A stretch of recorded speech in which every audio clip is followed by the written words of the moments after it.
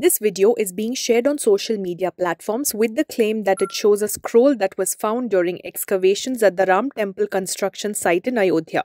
We searched for details about this but did not come across any credible sources that reported such a finding. Had such a scroll been found in Ayodhya, many media agencies would have reported it. In 2020, the Sri Ram Janmabhoomi Tirth Kshetra posted tweets about items found during an excavation, but the scroll is not on this list. The trust also clarified to Fact Crescendo that they did not find any such scroll during the excavation. We ran screenshots of the video through reverse image search and found that the same video has been on the internet since at least January 2020. While we could not find credible information on it, the Instagram page that posted the video in January 2020 and has posted many similar videos does not mention any Ayodhya connection to these videos. Some social media users have identified the language on the scroll as Hebrew and the symbols as Jewish. Some of the symbols on the scroll do match traditional Jewish imagery.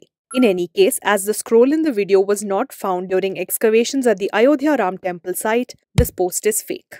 When you come across a piece of news that seems too ridiculous to be true, don't leave things to doubt. Run searches on Google and Yandex and weigh out the true and false of the situation for yourself by looking at the facts.